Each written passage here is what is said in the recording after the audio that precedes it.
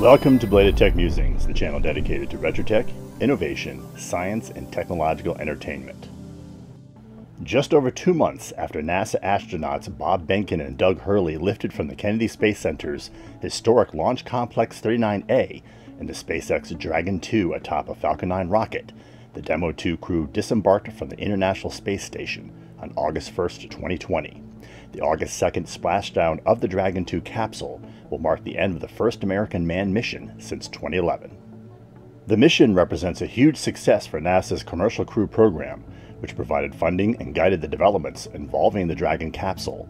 NASA is further expected to certify the craft to regularly carry humans to and from the ISS, starting with the Crew 1 mission tentatively scheduled for late September 2020. The Demo-2 spacecraft was commanded by Marine Colonel Douglas G. Hurley. Hurley was the pilot of the Space Shuttle Atlantis on its final flight, STS-135, which turned out to be the final flight for any space shuttle. The entire shuttle fleet was decommissioned shortly thereafter. Air Force Colonel Robert Behnken was the Demo-2 Joint Operations Commander. He was responsible for Demo-2's interface with the ISS and returned to a co-pilot role while Hurley executed the re-entry of the Dragon 2 to Earth. Behnken was part of the crew of STS-123 on Space Shuttle Endeavour in 2008, and of STS-130, again on Endeavour, in 2010. Behnken and Hurley were 2 of 4 NASA astronauts selected in 2015 to train for Commercial Crew missions on SpaceX and Boeing capsules. The other 2 were ISS veteran Sunita Williams and shuttle veteran Eric Boe. NASA assigned Behnken and Hurley to the SpaceX Demo-2 mission in 2018.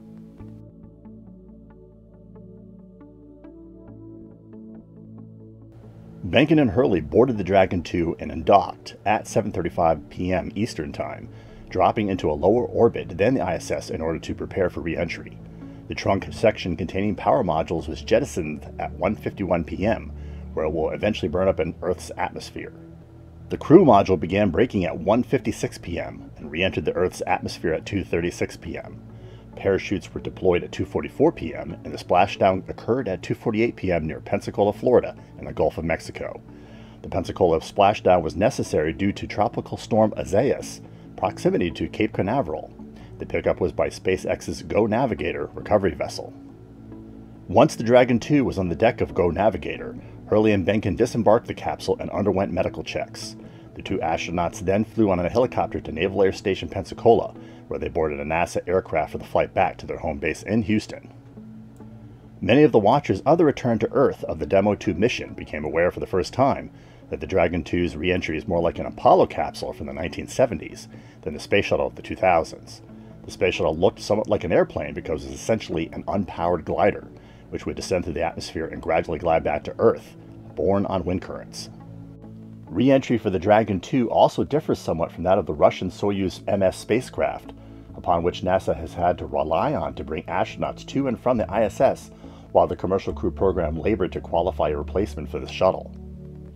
While the Dragon 2 is designed for a water landing, the Soyuz MS capsule parachutes directly into Kazakhstan, a landlocked country that has historically hosted most of the Soviet Union and Russia's manned spaceflights. NASA has paid Roscosmos almost $4 billion for Soyuz seats since 2006 and has agreed to a $90 million contract with the Russians for a seat on a Soyuz capsule later in 2020 as a hedge against unexpected problems with the Dragon 2. NASA officials intend to end the cash payments to Russia once declaring the Dragon 2 and the Boeing Starliner spacecraft operational. The Demo-2 capsule came back to Earth with around 330 pounds of cargo, including frozen experiment specimens, personal gear, and a U.S. flag left on the space station by the STS crew of Shuttle Atlantis in 2011.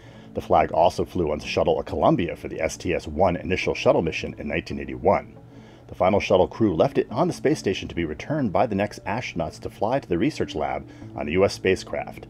In the end, it was SpaceX that beat out Boeing for the honor of retrieving the flag.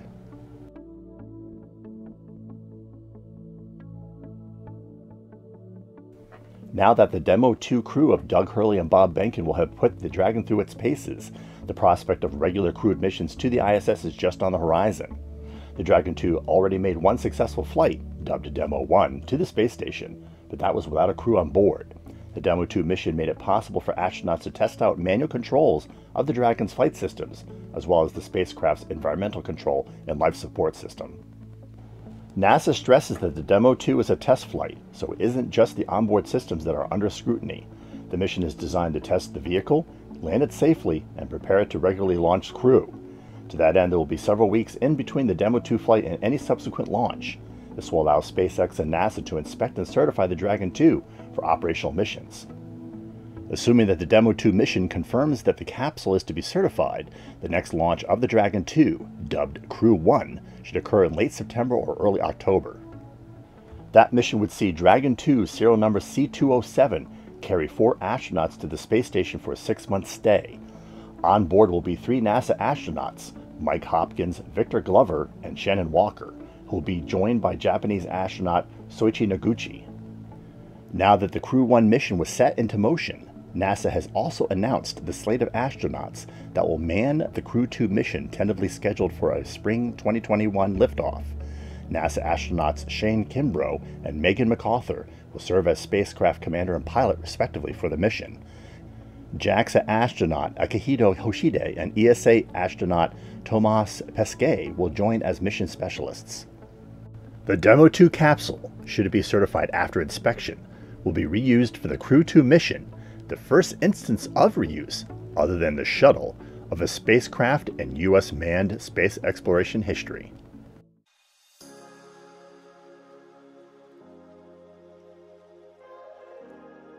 Now that the Demo-2 mission is in the history books, what do you think of the Dragon 2's inaugural manned mission? Was SpaceX essential for NASA's return to manned space exploration, or was it better to wait for the Orion capsule? Let us know by dropping a comment below. We hope you enjoyed this 30th video short about space and tech on the BTM channel. If so, click that like button. Not a subscriber yet? Clicking the subscribe button and the bell notification icon will help both our YouTube standing and keep you informed when new episodes are released. Links to our previous episodes can be found below.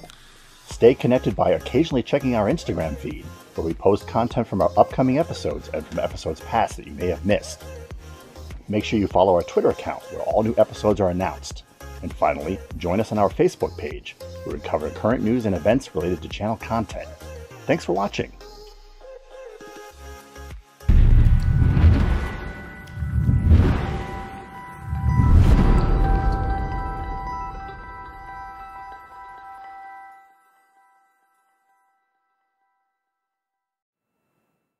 Thanks, Dan. Yes, joining me in a studio here at NASA's Johnson Space Center is NASA Administrator Jim Bridenstine. Jim, thanks for joining us today. Another historic day for our agency, returning humans to Earth in a commercially built and operated spacecraft.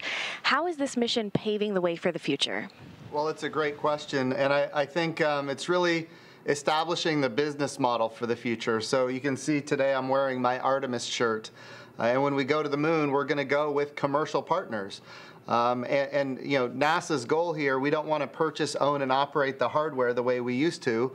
We want to be one customer of many customers in a very robust commercial marketplace in low Earth orbit. But we also want to have numerous providers that are competing against each other on cost and innovation and safety, and really create this virtuous cycle of economic development and capability. And that's what today's return is going to represent. This is the next era in human spaceflight, where NASA gets to be the customer. We want to be a strong customer. We want to be a great partner, but we don't want to be the only ones that are operating with humans in space.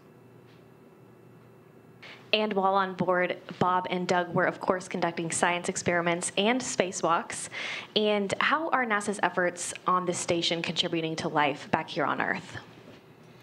So when we think about the International Space Station, it really is focused on how do we do those transformational activities that benefit human life here on Earth. And certainly, you know, when we think about advanced materials, industrialized biomedicine, these are the things that we're developing every day. Some examples would include, as far as advanced materials, very, very thin materials like an artificial retina for the human eyeball, so somebody who has macular degeneration might not have to lose their eyesight in the future. We can only create materials that thin in the microgravity of space. We cannot do it here in the gravity well of Earth. But that's just one of so many examples. When we think about how we compound pharmaceuticals, when we think about how we you know, create immunizations for things like salmonella and other diseases, these are capabilities that are available to us because of the resource that is microgravity.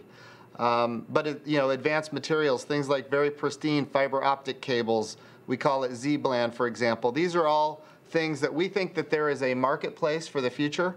So look, right now we're doing commercial resupply of the International Space Station. As of today, when Bob and Doug come home safely, we will be doing commercial crew to the International Space Station. The next big thing is we need commercial space stations themselves. And in order to create the market for commercial space stations, we have to have these transformational capabilities that come from the microgravity environment. And that's really what we're developing right now. And as you know, a big day for NASA today, but how about a big week? This week alone, we launched Mars 2020. Artemis 1's launch vehicle stage adapter was delivered to Kennedy Space Center. And here we are completing the first commercially crewed mission to the International Space Station. What are your thoughts on the state of the agency at this point? So make no mistake, NASA's budget right now is the highest it's ever been in nominal dollars. And it's at $22 billion. The budget request that President Trump gave us that is before the House and the Senate right now is $25.2 billion. It's not just about sustaining capabilities like commercial crew, commercial resupply, the International Space Station. It's also about developing new capabilities so that the United States of America can stay the preeminent spacefaring nation. It's why we created the Artemis program to go to the moon sustainably with commercial partners and international partners to use the resources of the moon to live and work for long periods of time and then take all of that knowledge onto Mars. And of course, as you mentioned on Thursday, we launched another Mars mission. The most sophisticated robot that NASA has ever developed is right now on its way to Mars, and we're going to prove that we can turn the carbon dioxide atmosphere of Mars into pure oxygen for life support. But there's so many other things. We're looking for life on another world. We're looking for signs of ancient life on Mars. We're talking about microbial life, but life nonetheless. And this is really a bright moment for NASA. I want to be clear, though. We need support from our members of Congress in both the House and the Senate. We need to be able to get that $25.2 billion budget that we have requested. And so I'm working with members of Congress and senators on both sides of the aisle every day, doing town halls across the country. We are in great shape. But in order to stay #1 in the world, we're going to need the resources that the president has requested. Jim, thanks for joining us today. Such an exciting day. And in case you missed it just moments ago, both SpaceX and NASA are both a go for deorbit burn. So with that, we'll send it back to Dan and Kate at Hawthorne for the latest.